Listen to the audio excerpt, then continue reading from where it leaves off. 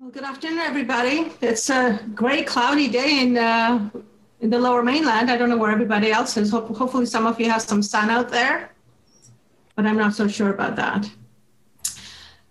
All right, I think we'll get started. So, welcome to the session on helping clients with a workplace sexual harassment case.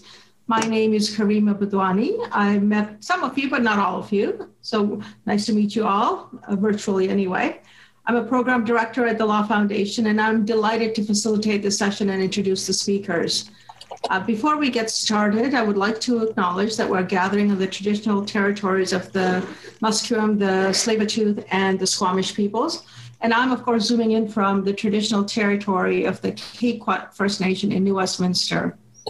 We have two fantastic speakers for you today, Jennifer Khor and Juliana Dalley.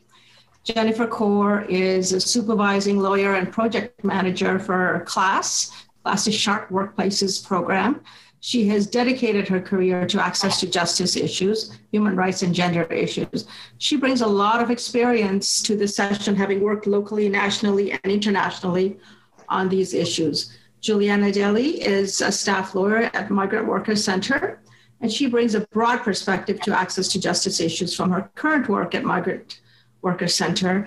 She also has other background from her previous experience working in immigration and refugee law from her work at CLAS, where she helped clients with housing, income security, human rights, and employment issues. So welcome to you both.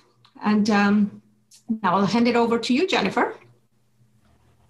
Oh, thank you very much, Karima. Good afternoon, everybody. It's a pleasure to be here.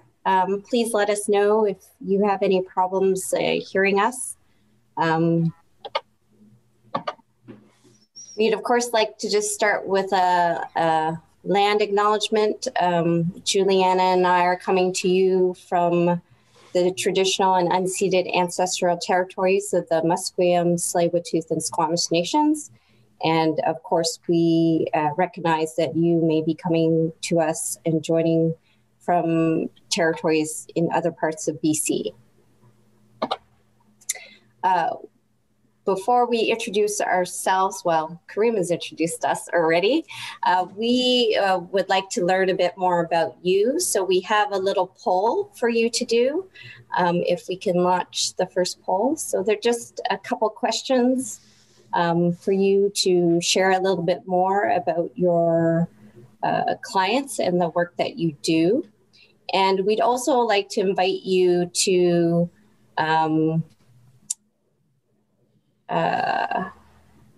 sorry, I was just checking. We'd also like to invite you to introduce yourselves in the chat. So if you want to put your name and your role and organization, and perhaps what territory you're joining us from, that'd be great.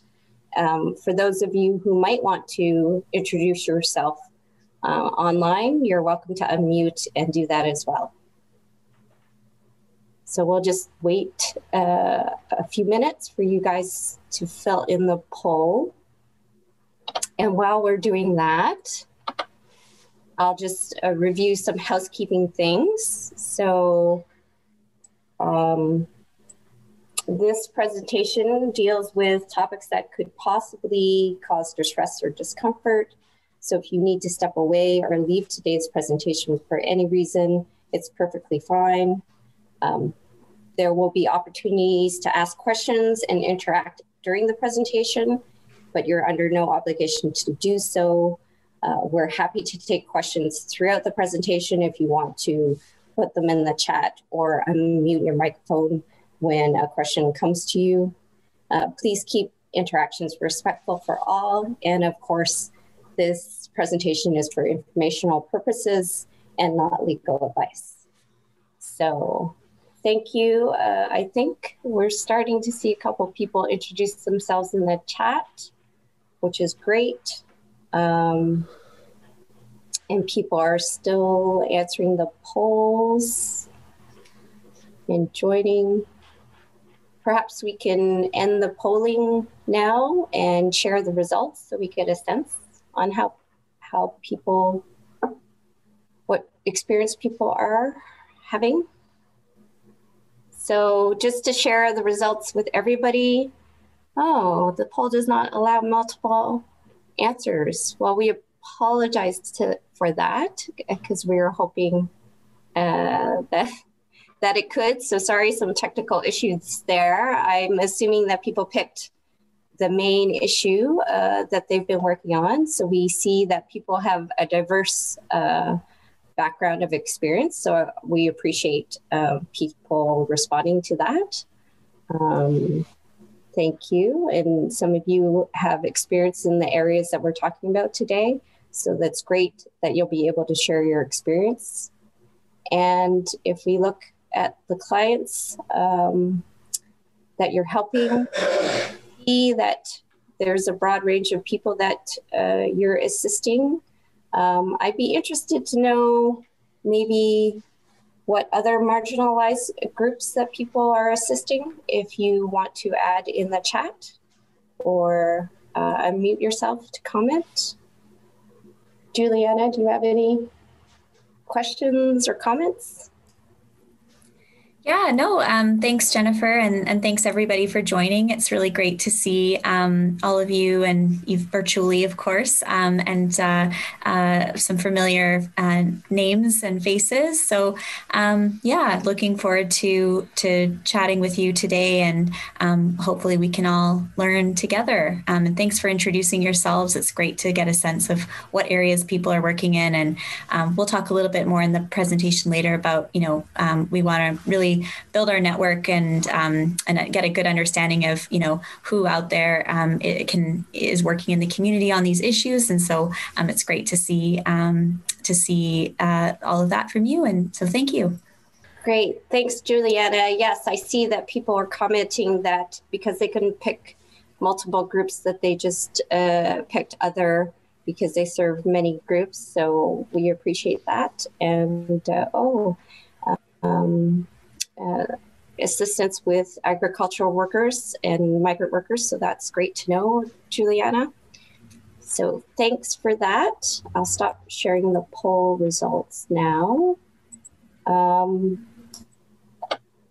So just to review, the objectives of today's presentation is obviously to introduce our programs and our organizations. And we hope that by the end of this presentation, everybody will be able to recognize what workplace sexual harassment is, understand the legal options for someone dealing with workplace sexual harassment, describe the services offered through Sharp Workplaces and the Respect at Work legal clinics, and how to access our services. And as Juliana already mentioned, hopefully talk about creating or strengthening a referral network between our organizations.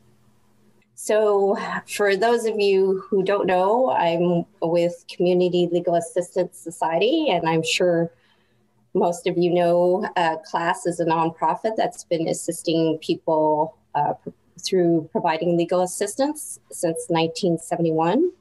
And I think that you've been having the opportunity to hear from a number of our lawyers throughout this conference.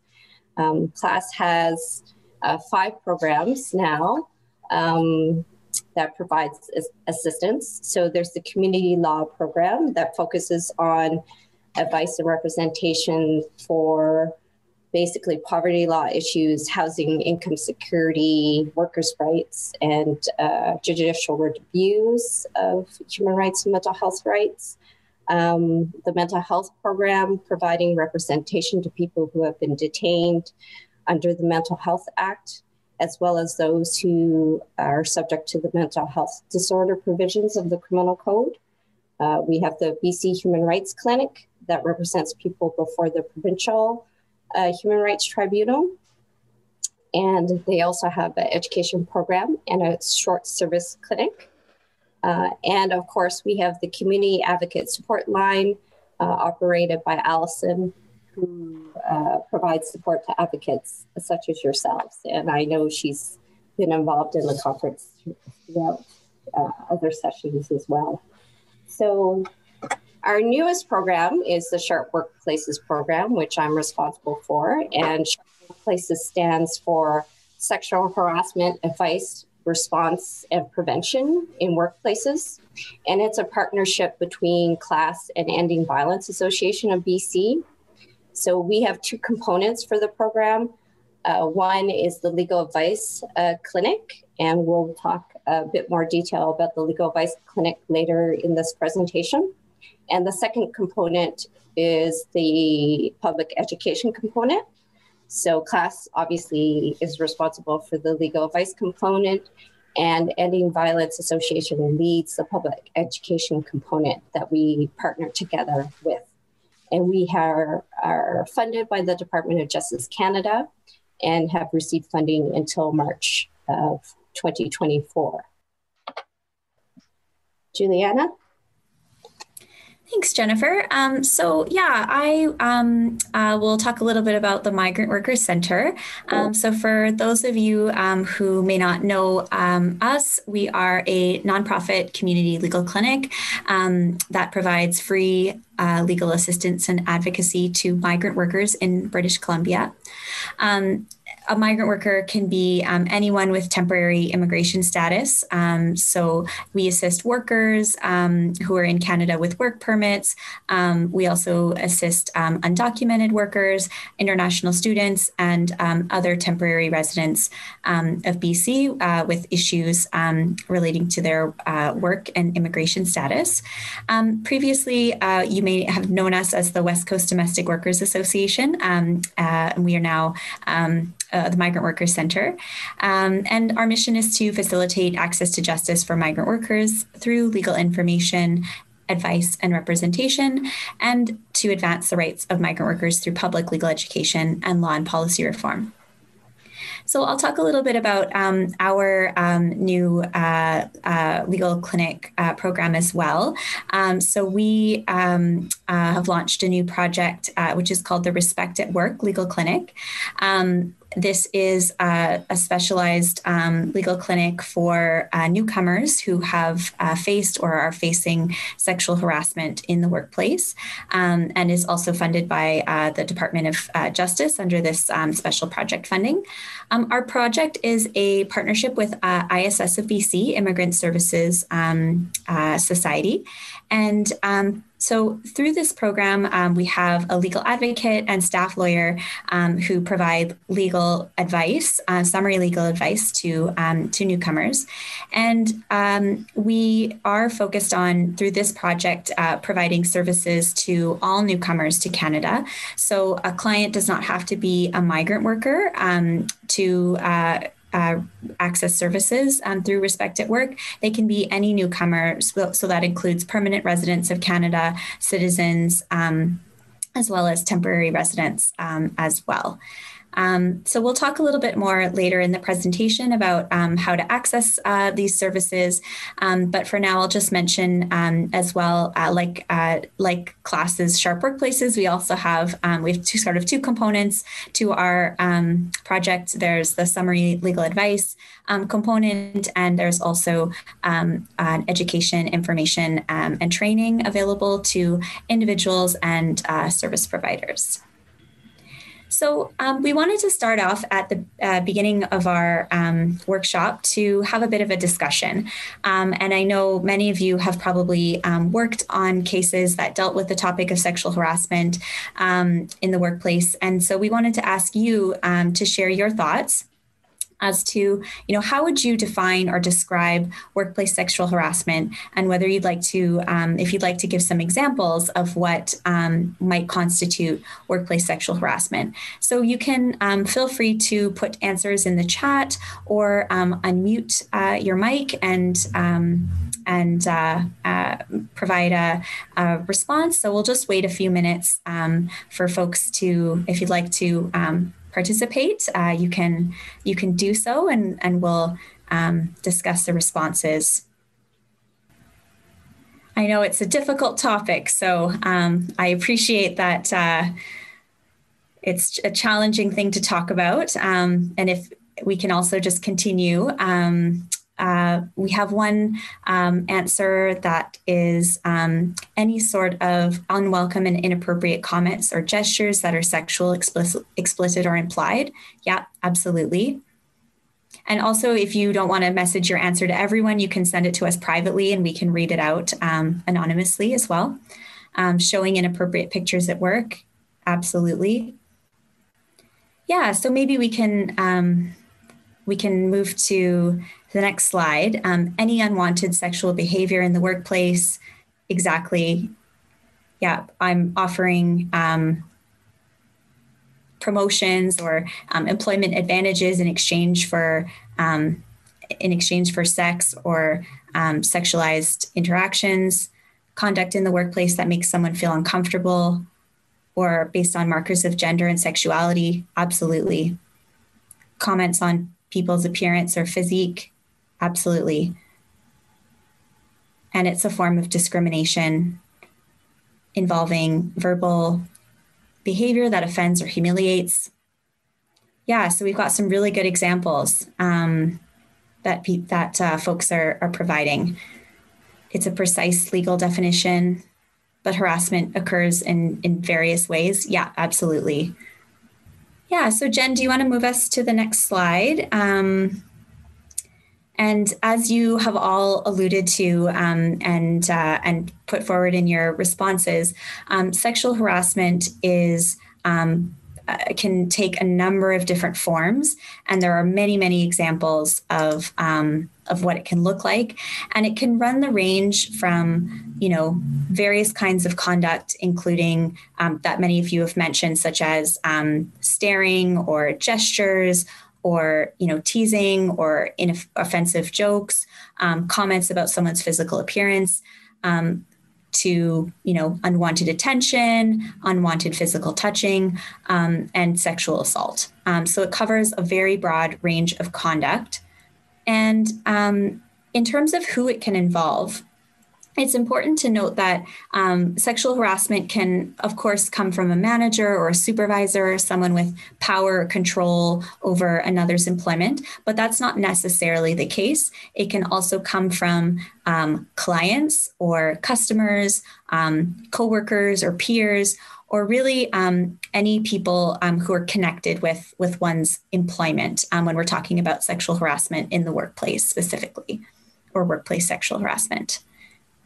In terms of where it can take place, again, it can happen really anywhere. It can happen while at work. It can happen in locations or virtual locations that are connected to work, such as at conferences, at social outings, on social media, over text, over Zoom, in a variety of different settings.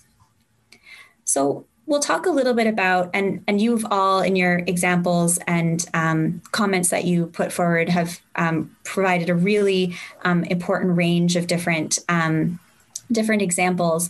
And I think this really highlights how, sexual harassment can take different forms. There's no one definite, definition, but we will talk about the definition that has been put forward by the Supreme Court of Canada as sort of a starting point to talk about, okay, broadly, when we talk about sexual harassment, what are sort of the key elements to proving sexual harassment in the context of human rights law. So in Jansen and Pleiady Enterprises, it's a Supreme Court of Canada decision from 1989, the Supreme Court definitively affirmed that workplace sexual harassment is a human rights issue and constitutes discrimination. So in that decision, the court defined sexual harassment as follows. And the court said that sexual harassment in the workplace may be broadly defined as unwelcome conduct of a sexual nature that detrimentally affects the work environment or leads to adverse job-related consequences. So this definition has three elements. There must be behavior of a sexual nature, the behavior is unwelcome, and the behavior produces negative consequences for the complainant. So it's important to note that this does not require intention on the part of the harasser. They don't have to intend to cause discomfort. Rather, it is enough that the behavior is unwelcome. And later in the presentation, we'll talk about some examples. We'll look at some case studies that explore this a little bit. So yeah, I'll turn it over to you, Jennifer, to walk us through some further examples. Thanks, Juliana. So workplace sexual harassment can be based on different characteristics. It can be based on sex, sexual orientation, gender identity, or gender expression. As someone in the chat has pointed out already. If you did attend Adrian Smith's presentation earlier in this conference, I'm sure you had a more robust discussion and presentation about these concepts, but just briefly to highlight, sex is the physical traits that you may be born with or the sex that you're assigned to at birth. Sexual orientation or attraction is how you find yourself drawn to or not drawn to other people in a sexual or romantic way. Gender identity is really how you think of yourself or psychologically experience and define yourself based on how you align or don't align to the gender expectations of society. And gender expression is how you express your gender. So through how you dress or your demeanor or your actions. And often workplace sexual harassment is caused by gender normativity. And so by gender normativity, we mean that the idea that there are certain expectations for certain roles of women and men. So sexual harassment can also be a pattern of behavior, and that behavior may be different. So it doesn't necessarily have to be the same type of behavior. And here we list a few different types of behavior that can be involved in sexual harassment. People may be targeted for being different, and it may be combined with other issues such as comments or with respect to someone's race or ableism. And the behaviors in the workplace may add up to create a hostile environment. Some behaviors that are might be microaggressions may not be immediately apparent that that's sexual harassment. And so it's important that we take time to listen to the client to understand how it's affecting them, because sometimes our own identities and privileges may make it difficult for us to recognize and understand what's happening and what the client is experiencing. So in that regard, Sharp Workplaces and migrant workers respect at work, we are trying to take a trauma-informed approach to our work. And that means recognizing that people might be experiencing a very difficult and vulnerable time as a result of the sexual harassment, and trying to integrate knowledge about how people are affected by trauma in terms of how we address the client in our procedures and in our services. So we're trying to emphasize safety and creating a relationship and connection with the client, and trying to support them to make the decisions that they want to make, and supporting them with respect to finding their strength and building their skills.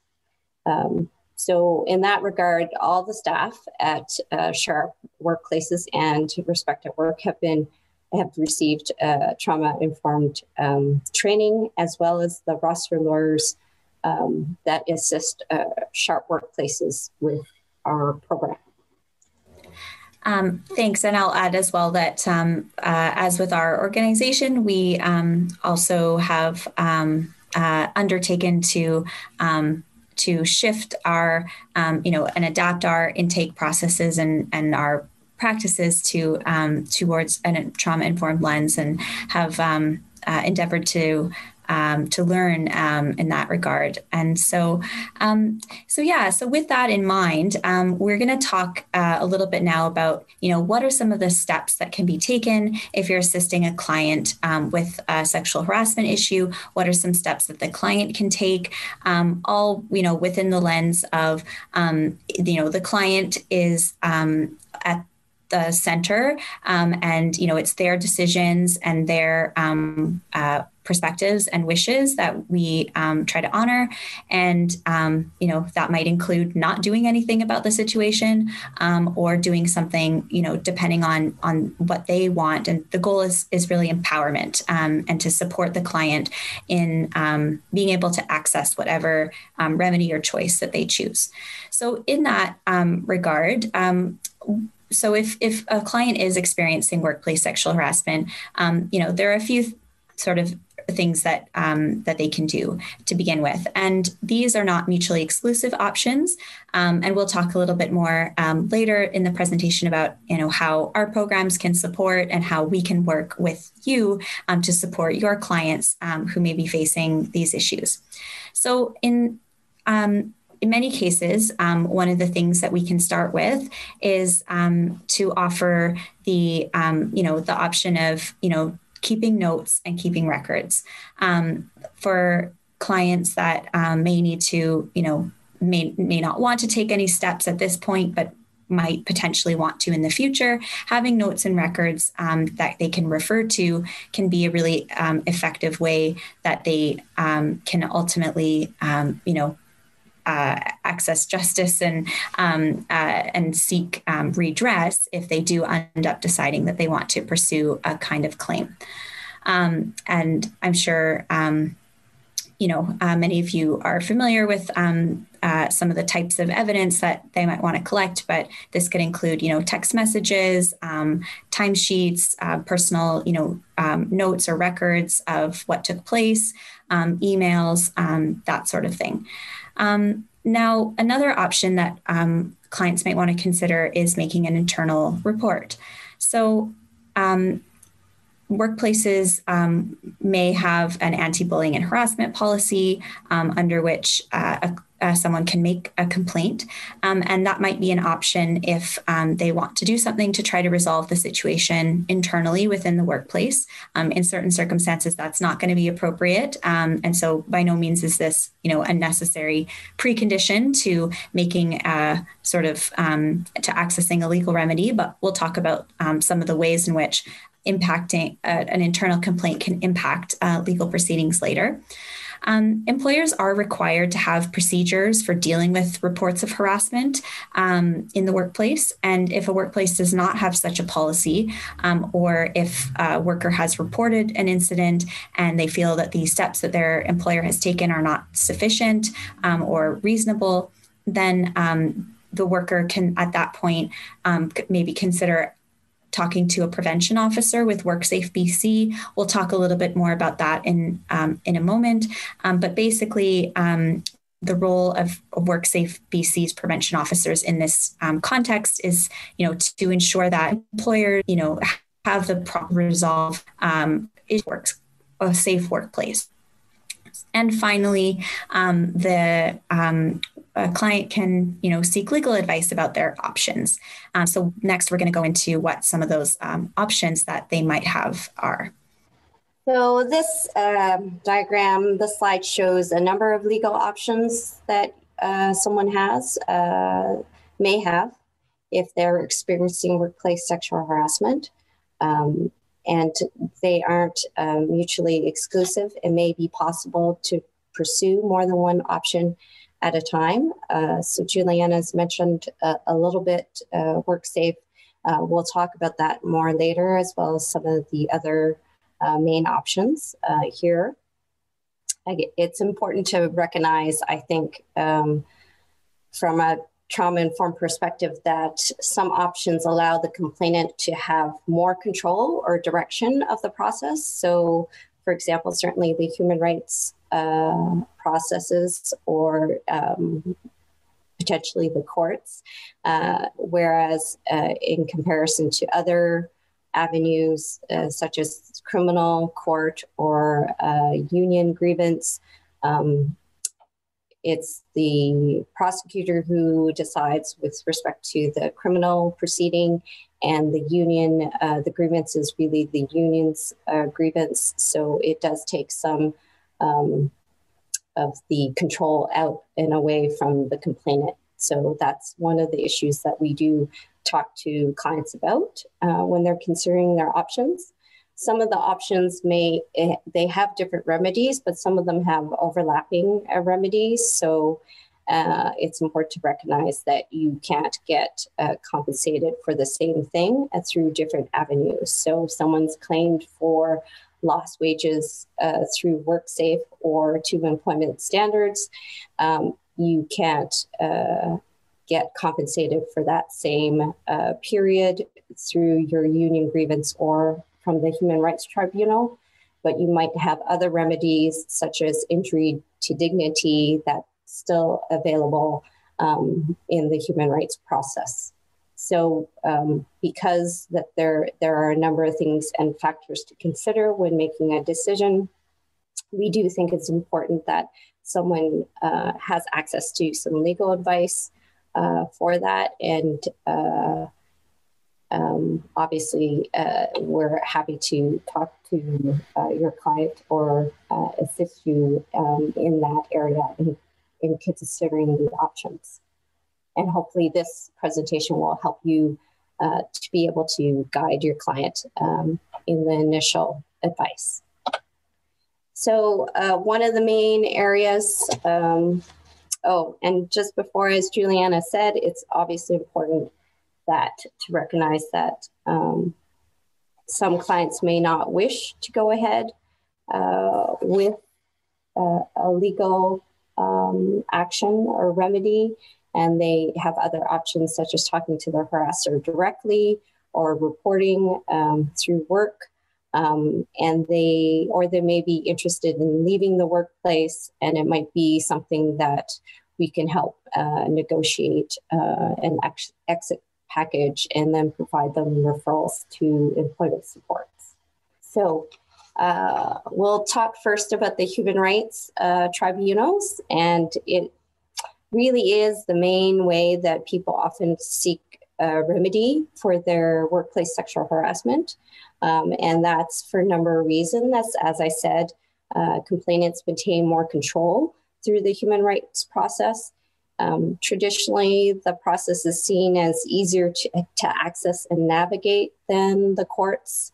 And they do have broader remedies available. And also the tribunal is recognized to have some expertise in this area. So sexual harassment is viewed as discrimination. So under the Human Rights Code, you're protected from discrimination based on a number of prohibited grounds or personal characteristics, such as sex and gender expression. Some others are listed on the slide. And as we mentioned before, the discrimination may be wrapped up with other protected grounds. When you file a human rights complaint in British Columbia, you file directly with the Human Rights Tribunal. If your client is working in a federally regulated industry, then you file with the Canadian Human Rights Commission, which will accept and review and accept or not accept the complaint. And if the complaint's accepted, it will move forward to the Canadian Human Rights Tribunal. So in terms of the remedies available, the human rights system is designed to try to place the person in the position such that the discrimination hadn't occurred. And in that regard, they may be compensated for lost wages and expenses related to the discrimination.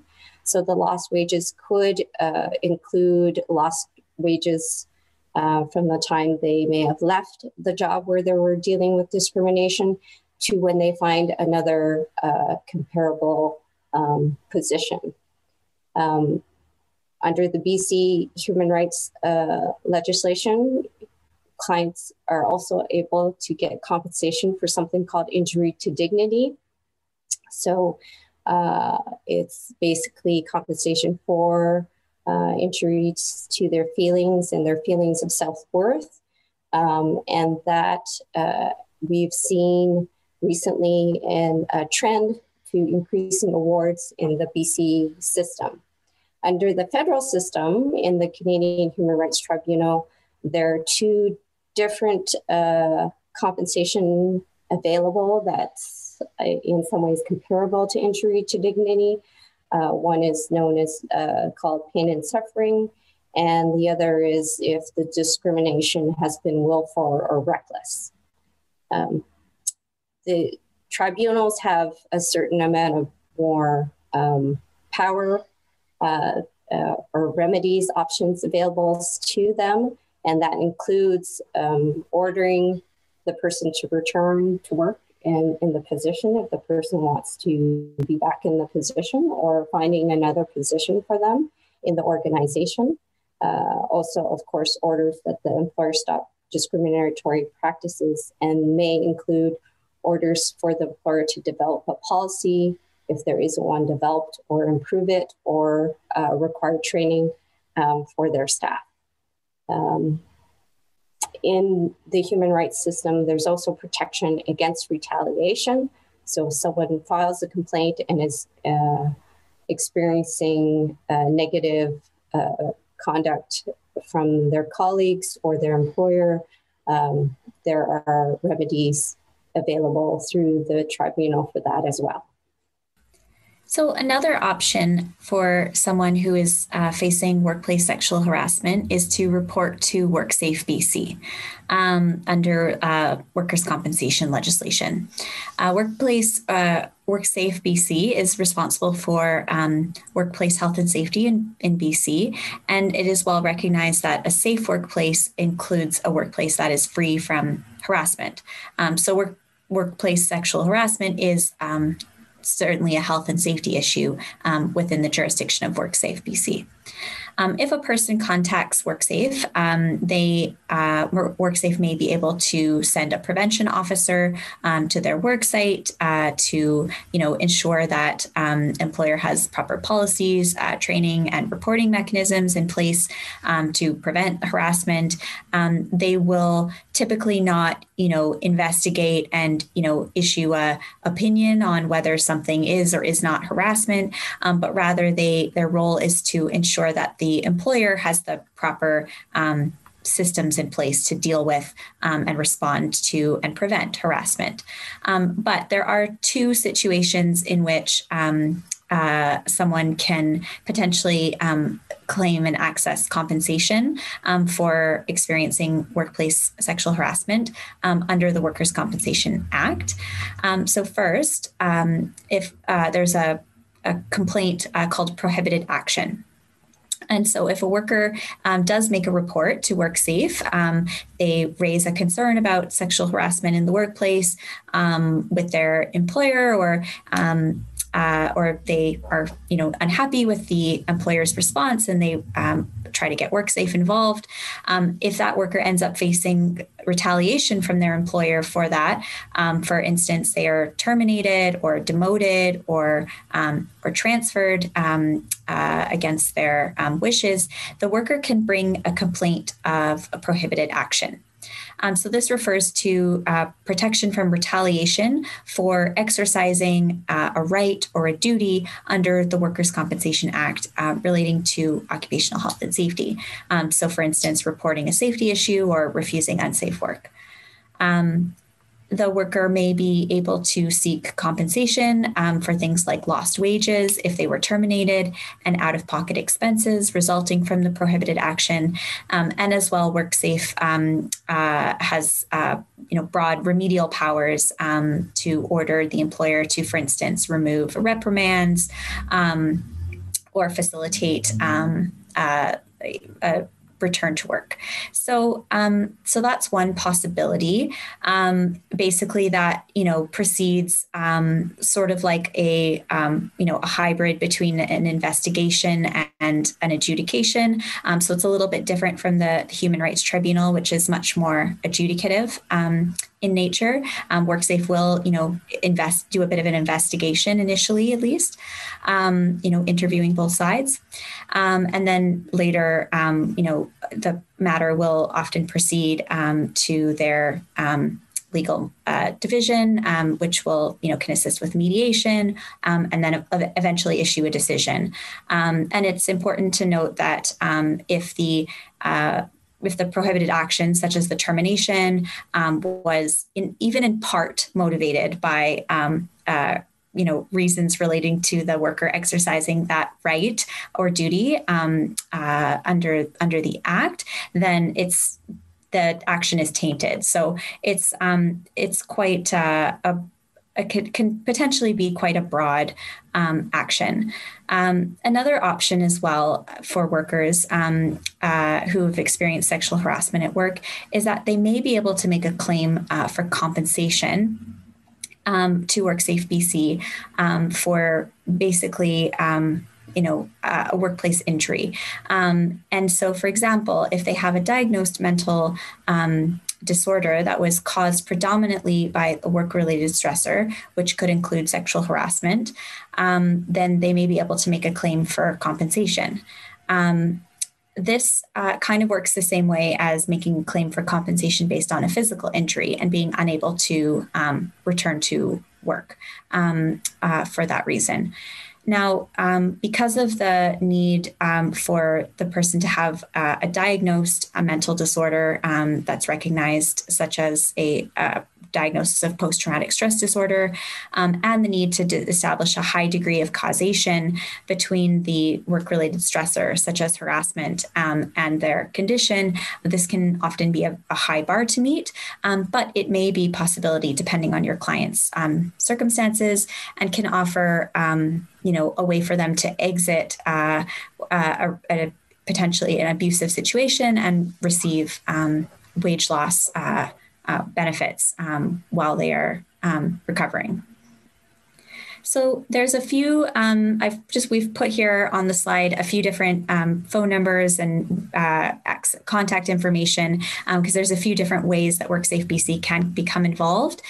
So we've put here the prevention information line, which is a phone number that clients can call to get information and advice from a prevention officer, and in some cases request a site visit, which could be helpful depending on the circumstances, maybe. We've also put information up about how to make a claim. It's a different phone number that they can call to initiate the claims process.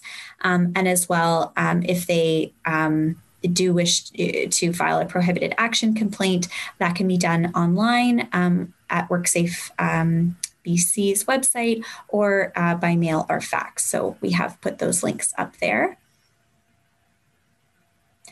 Another option as well is that for workers whose employment has been terminated, or they've been forced to quit due to workplace sexual harassment, they may be able to make a civil claim in court. So in this context, the worker would be basically making a claim that they've been wrongfully terminated or constructively dismissed.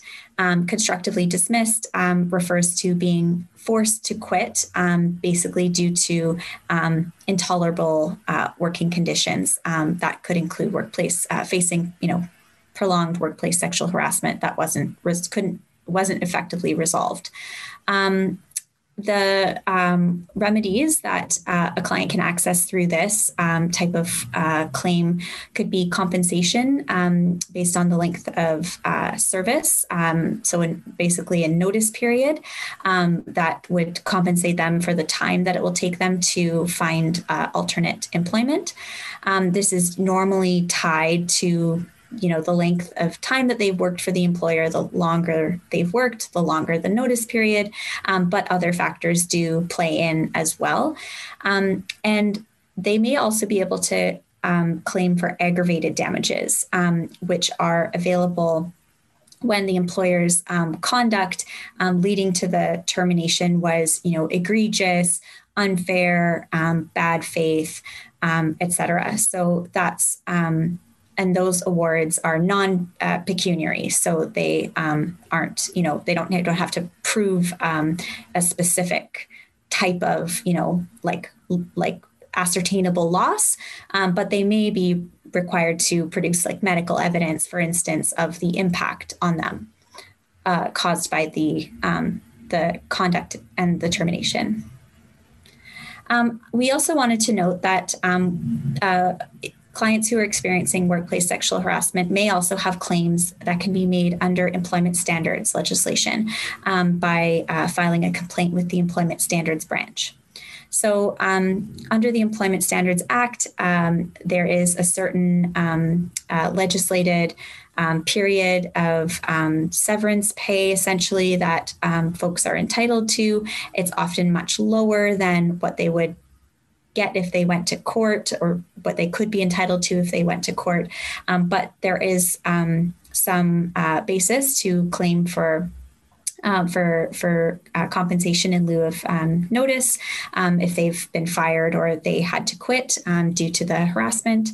And as well, for folks who are going through harassment in the workplace, there may be other abuses or other violations of provincial employment law that they are experiencing. For instance, they may have their employer may not be paying them, wages properly in accordance with the legislation, such as overtime, and there may be other violations as well. So this is potentially also another option. Sometimes workplace sexual harassment may be a criminal offense, and we've listed a few offenses that it could also be on the slide. So sexual assault is the intentional sexual touching of any kind without consent, or attempts or threats of unwanted sexual touching. And in the criminal context, consent must be affirmative or voluntary. Criminal harassment is a behavior that a person knows or is reckless in, that is harassing a person and causes them to reasonably fear for their safety. We think obviously, with a criminal complaint, you do call the police to make a report. And if you do have immediate concerns, you can also call the police. It's important, I think, that the person may get other supports in that regard, in terms of making a complaint to the police. So we may recommend that they call victim support. If the person is in fear of their immediate safety, it is possible to explore getting a peace bond that might restrict the person, the harasser, from having interactions with them or coming close to their home. If the complainant is not comfortable making a formal complaint and being identified, there is an option for a complainant to make what's called a third-party report. And that's done through a community agency, because it's important to recognize that in a criminal process or a criminal complaint, the complainant does not have control over that. The police will investigate, and the prosecution decides whether to proceed with a charge. and the complainant becomes a witness. Victim Link, whose number is provided here, does provide support so that people can be placed into contact with victim support services that are close to them in their region. And also, if they were considering doing a third-party report, community agencies who might assist with that. And of course, if someone is a victim of a crime, they may be able to receive compensation through the Crime Victims Assistance Program. And that does also provide compensation for lost wages or expenses such as counseling that are related and to assist them in recovering. I think it's useful to note that Sharp Workplaces does have some criminal lawyers on our roster. So where somebody might come to us who's considering a report and has been sexually assaulted or experienced more serious harassment, that might be another criminal offense, that we can provide them with a lawyer who has criminal expertise. So another option that we wanted to highlight in regards to income supports for individuals who may be experiencing sexual harassment is employment insurance. So this can provide a means for folks who are experiencing harassment at work to leave an abusive situation, either temporarily or permanently, and have some income support. And in a moment, we're going to talk about some specific issues relating to migrant workers and newcomers and how this intersects with authorization to work. But something to note is that there have been many changes to the eligibility for EI over the past year. I won't review them in this context, but the eligibility has broadened significantly. So it is worth exploring whether your client is eligible for EI. Normally, you would have to look at the number of insurable hours of work that they're doing, and among other factors. So with respect to regular benefits, so these are benefits that a person can access if there's been an interruption in earnings and they have basically lost their employment through, usually not their own choice. But as we know, many individuals who have experienced sexual harassment may have no choice but to quit or take a leave of absence. And normally there is a disqualification if you have quit your employment, however, without just cause. However, the legislation, the Employment Insurance Act, does provide that just cause exists if the claimant had no reasonable alternative to leaving, having regard for all the circumstances, including sexual or other harassment, amongst other factors that are set out in the legislation. So experiencing sexual harassment, according to the EI policy, would normally be considered just cause for leaving, although the adjudicator may consider whether the claimant had reasonable alternatives, such as accessing an internal reporting mechanism, reporting the harassment to their employer, but that's not determinative of whether they can access benefits. The EI Digest for Benefits Entitlements, which is the policy, does state that the fact that a person did not take any recourse or await the outcome of a remedy before voluntarily leaving employment should not necessarily be held against the claimant if the situation indicates that intolerable harassment that could not have been resolved, immediately was occurring. So basically, I think it's just important to note that that remedy or that option may be available. And as well, there's also the option of applying for sickness benefits. This would normally require a medical note certifying that the claimant is unable to return to work for medical reasons. And through this, they can get up to 15 weeks of benefits. So might be good to consider whether any of these options may be available to your client. And we also wanted to note that specifically for the context of those of you who are working with newcomers and migrant workers, as a few of you mentioned, that you do, there are a number of kind of unique issues that come up when supporting individuals with precarious immigration status and newcomers. So newcomers to Canada may be vulnerable for sexual harassment in the workplace, amongst other forms of abuse for a variety of reasons, which include insecure immigration status and fears about being able to remain in Canada, which creates a strong incentive to stay with the employer and stay in an potentially abusive situation. Other factors can include lack of knowledge regarding one's rights, lack of knowledge of resources and supports, language barriers, cultural factors, etc. So in addition to the challenges that face newcomers generally, migrant workers who may be in Canada with temporary immigration status face a particular challenge because their immigration status, their ability to remain in Canada and to work and support themselves is often tied to a particular employer.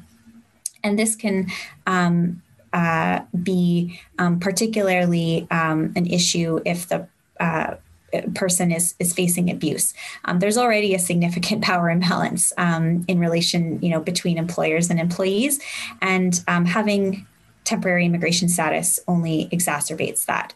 So basically, if a client is a migrant worker, a temporary foreign worker, and is facing workplace sexual harassment, there are a number of considerations that we try to look at when we assist clients and try to assist them to resolve situations with their immigration status, so that they can then go forward and feel secure in making a complaint against their employer if they wish to do so.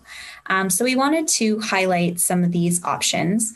In particular, there is a program currently was introduced last year called the Open Work Permit for Vulnerable Workers. So this may be an option for temporary foreign workers who are facing abuse in their employment. Sexual harassment is a form of abuse for the purposes of this particular remedy. So, we can assist workers to apply under this program, apply for an open work permit that would essentially allow them to work for any employer rather than only the employer that is listed on their work permit, the employer that's potentially harassing them. There are also options to apply for a temporary resident permit, including for victims of trafficking in persons. I won't go into this in detail, but this could be an option. And in many of the cases that we have seen at Migrant Workers Center, folks who may be experiencing sexual harassment are often experiencing a variety of other forms of abuse as well, and may have lost their immigration status and may have been being forced to work against the terms of their work permit by their employer. So that a temporary resident permit can help address some of those issues temporarily. As well, they may have options to remain in Canada permanently. And this is, for many individuals that we work with, they don't want to do anything that would jeopardize their prospects of remaining in Canada on a long-term basis. And they may feel tied to the employer for that reason. They may feel that, well, if I don't complete, the amount of work that I need to do. My employer's not going to, support me, and I'm going to have to leave. And they may actually have other options. So we try to explore those. One of those might be a humanitarian and compassionate application for permanent residence. Depending on the circumstances and where the individual comes from, they may have other options as well. So these are some of the things that we try to work with the individual to support them with, so that, immigration status is not a barrier to accessing justice.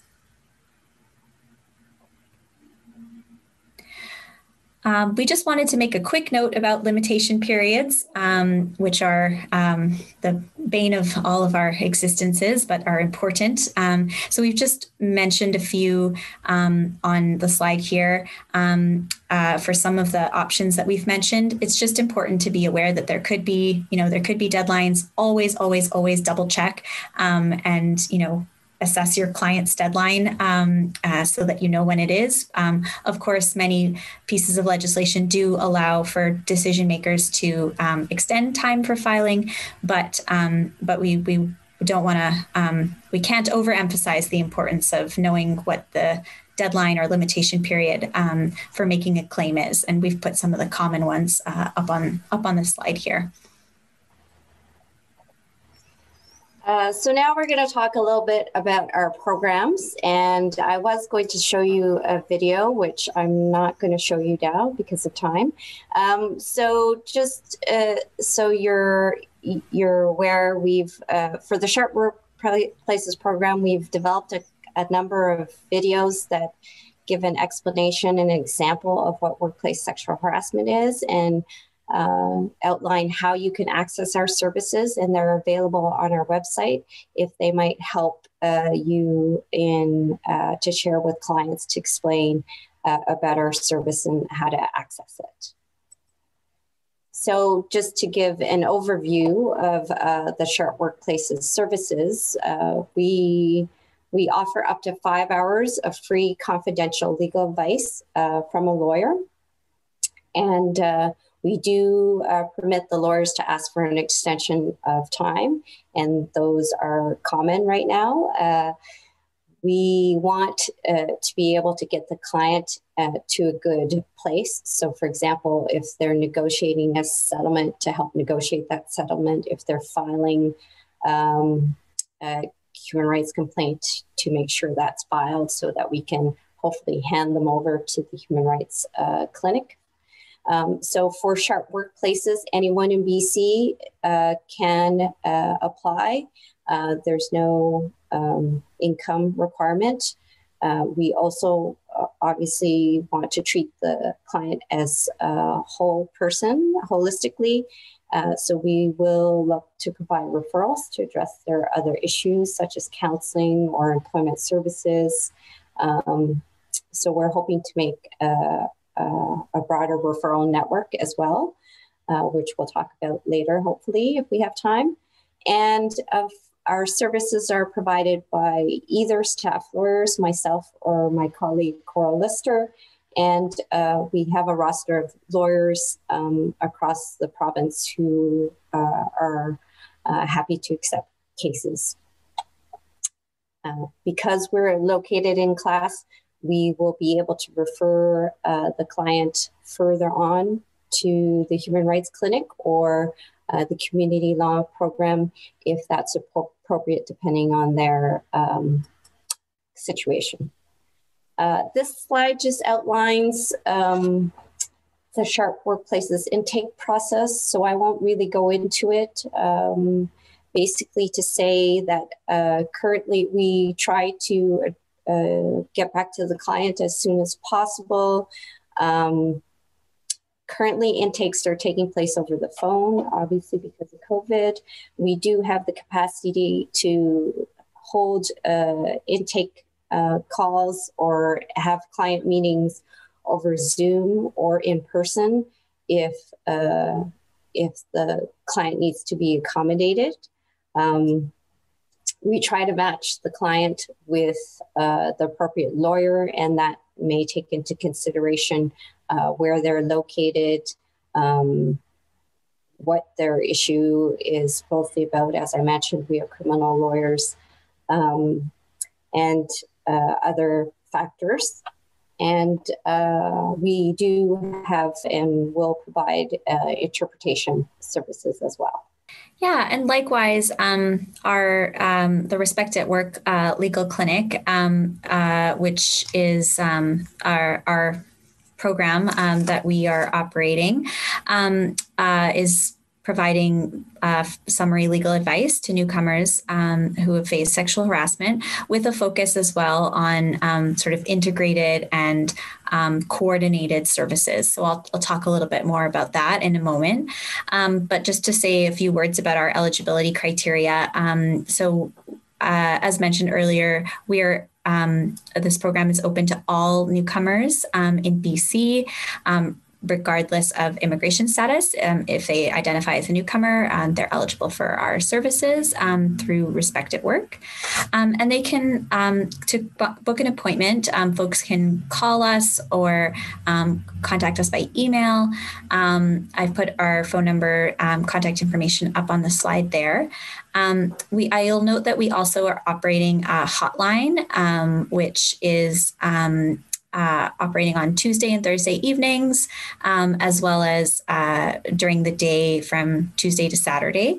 And by calling the hotline, folks can get information and book an appointment as well.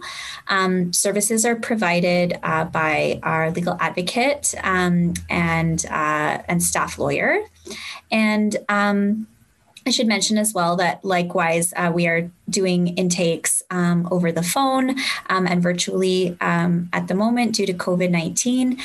However, we can also, accommodate, in other forms of meeting if the client needs, and we do provide services in various languages and interpretation if the language is not one that we can offer internally.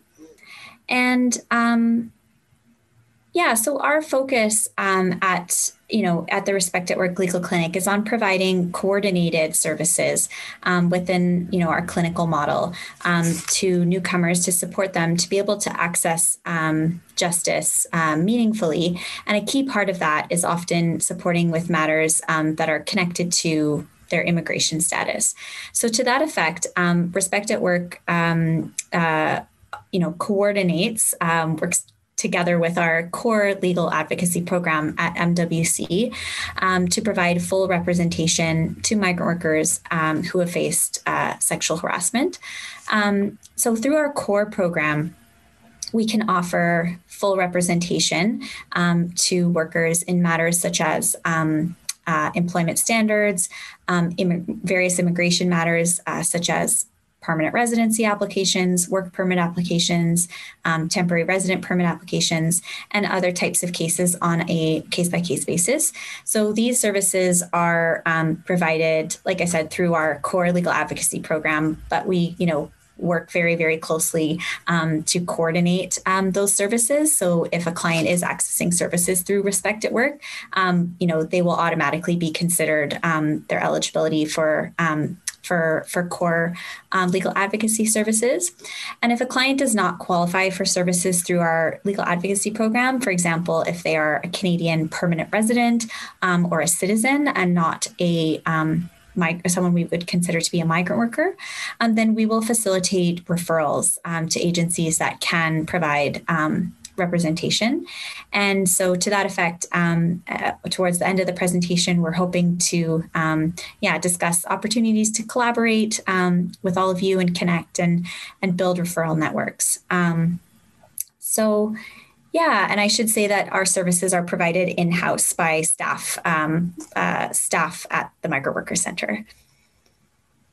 So just a little bit about briefly how our programs can help, and this is common to both Sharp Workplaces and Respect at Work. We can advise on whether the conduct is sexual harassment. So we can talk to the client about, what they're experiencing and potentially help, framing or identifying that as sexual harassment. We can provide advice on legal options and possible remedies. We can support clients with addressing sexual harassment in the workplace if the client does want to address it.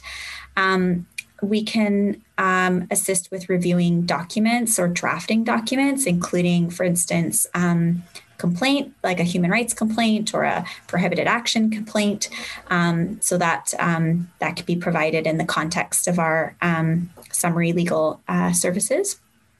And as well, our programs can offer coaching to guide their clients through complaint or legal process. And we also, as mentioned, do our best to facilitate referrals to additional supports, such as counseling or employment services as well. So if you do have a client that you want to refer to us, it is always really helpful to have some information up front if that's possible.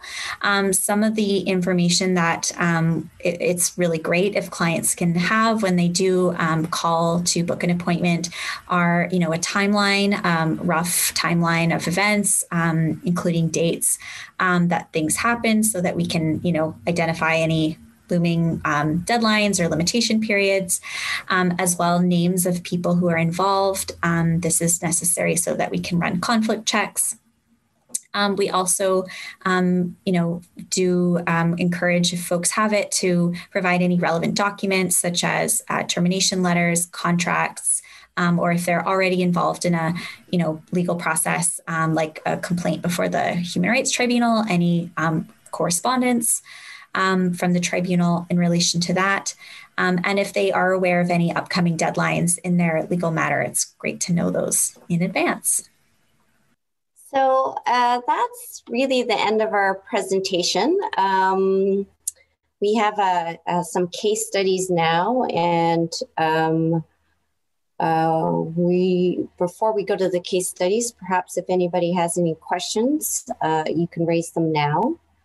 Otherwise, we will be breaking you up into groups to discuss the case studies. I see there is a question in the chat, a poster summary sheet of what the program does. Yes, well, we do. We have a brochure actually available on our website, which we can also upload onto the schedule site after. Juliana, do you have a information sheet for your program? Yes, we do as well. We have a poster and information sheets in that we can distribute to you. So it would be great if you can email us. I'll put my email address in the chat there, and we can coordinate getting those resources to you. So thanks. Great question. There's another question in the chat about does the criminal lawyer accompany the client to file a complaint with the police? So with our program, the lawyers do provide advice to the client, and they're not representing them. And that's a restriction of the funding. It's the same for Juliana's program as well.